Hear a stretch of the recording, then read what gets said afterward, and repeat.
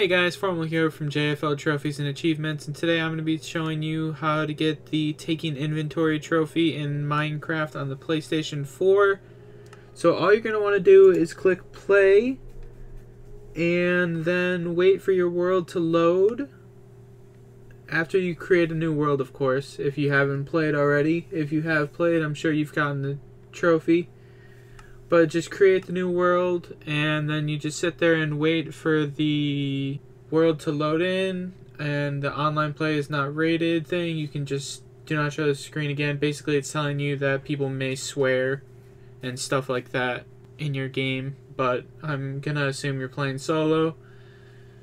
And yeah, once the world's generated, all you have to do is press triangle to open your inventory and the trophy will be yours. And if you happen to be on Xbox, that would be the Y button on your controller. So if you guys have any questions or suggestions for other trophy guides you'd like to see, leave them in the comment section down below. I've been your host, Formal, and I'll see you in the next video.